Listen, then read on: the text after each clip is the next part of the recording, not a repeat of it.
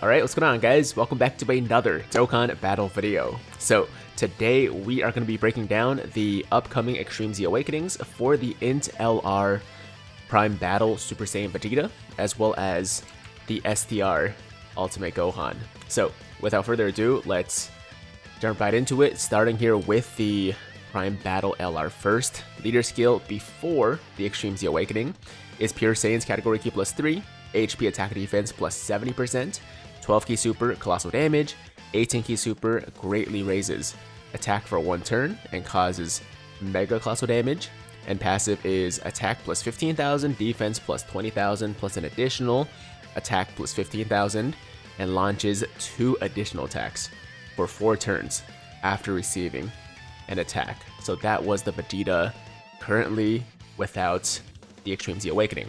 Now jumping over to the EZA details, his new leader skill will be Pure Saiyan's Category Key plus 4, HP attack and defense plus 130%, which, in my opinion, for a free-to-play unit is really, really good. If you guys don't have the SSBE Vegeta or the STR Super Vegeta, then this guy's not a bad option at all for a Pure Saiyan's lead, right?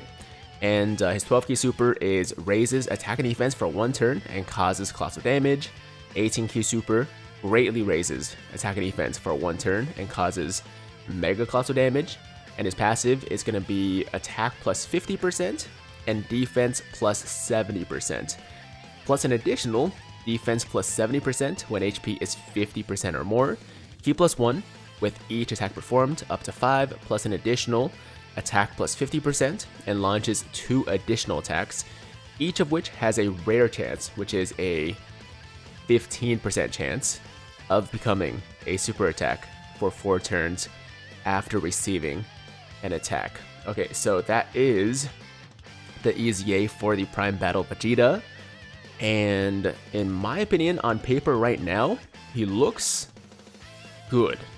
He looks very good actually, so I don't have too many complaints about it. I think just in my mind, he would have been even better. Maybe my expectations were a little bit too high, but like I said, solid EZA definitely makes him usable now for any team that you need a Super Saiyan Vegeta on, like Pure Saiyans, Vegeta's family, and so on and so forth.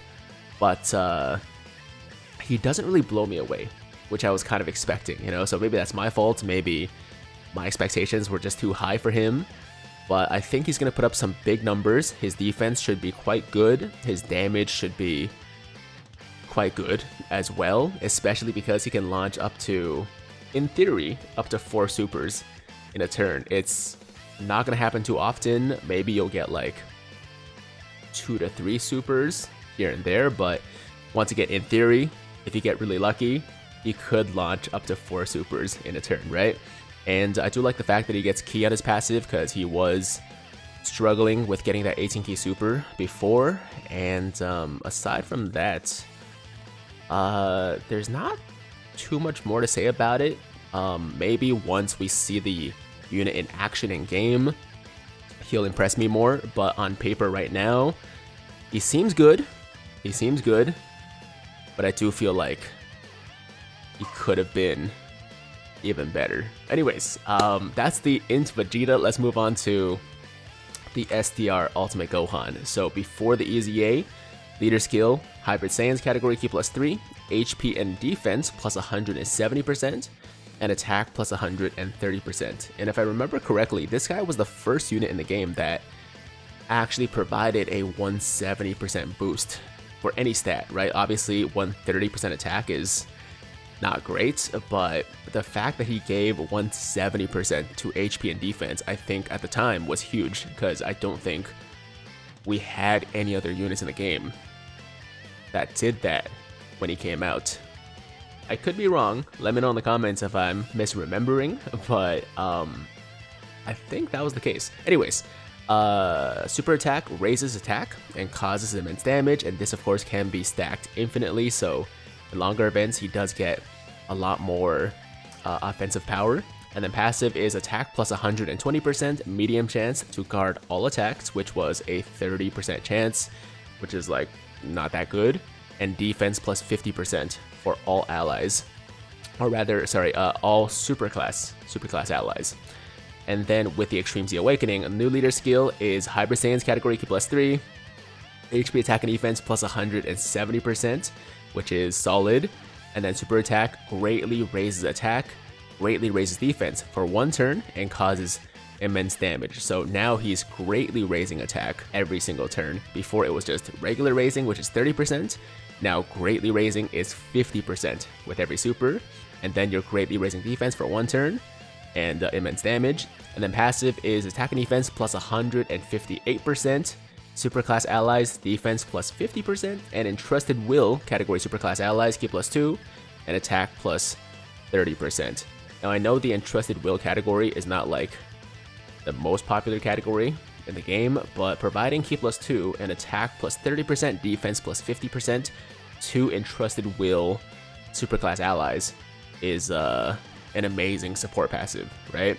And then high chance to guard all attacks, 50%, guard all attacks and launches an additional attack that has a high chance of becoming a super attack for 4 turns when guard is activated.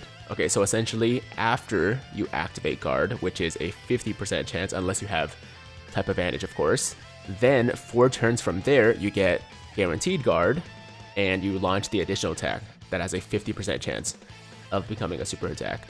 So that is the STR Ultimate Gohan. Of course, let me take a quick look at his stats. So before the EZA, he was getting up to 15,370 HP, 17,116 attack, and 9,645 defense at Rainbow status. After the EZA, he gets up to 18,107 HP,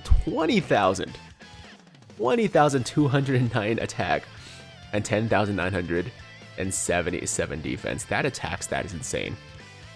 Over 20k. That's a lot. That's a lot. Okay. So my overall impressions, initial impressions of this Ultimate Gohan is that he is going to be really good defensively. I don't love the fact, honestly, that his guard is not guaranteed, because I just think it should have been. You know, I hate the fact that you have to basically hope that the guard activates when you put certain units like this one in front of a bunch of attacks or in front of a, you know, really powerful enemy, right? Like, if the guard doesn't activate, then a super attack might just destroy you. Whereas if the guard does activate, then you're fine, right? So I don't love the RNG aspect. I think guaranteed guard would have been great, but at the very least, he does get the guaranteed guard after you guard once first. So I guess it's a bit of a compromise, but guaranteed guard would have been better. Aside from that though, once he does get the guard, with the raising of defense on his super attack, with his you know, support here, he's getting 158% defense here, so he should be really tanky with the guard activated. And his damage initially won't be the best, but in longer events, once you've stacked up a couple times, since you're raising by 50% every single super, he should hit quite hard later on in long events. And the additional super attack, or the at least high chance for the additional super, should help a lot as well with his damage output. So it's quite a good EZA too. I think kind of like the Super Vegeta, I was maybe expecting a little bit more, but they're both good EZAs overall. Maybe not the best EZAs we've seen, but you can't expect every EZA to be the best EZA you've seen, right? So this one is kind of like upper mid tier in my opinion. Not to say he's mid. Don't get me wrong, I'm not trying to say he's mid. I'm just saying like he's not top, but he's like somewhere in between, like the middle to the top. So essentially, yeah, he's very good, but maybe just could have been a bit better.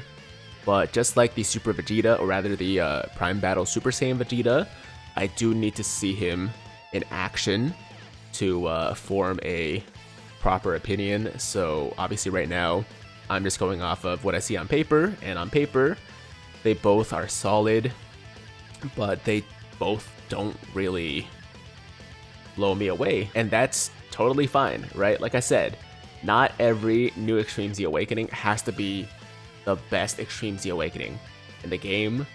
and these guys definitely aren't the best EZAs I've seen, but they're not bad by any means. So there you have it, guys. That is going to be today's video. Thank you so much for watching. As always, if you liked the video, then make sure to like the damn video.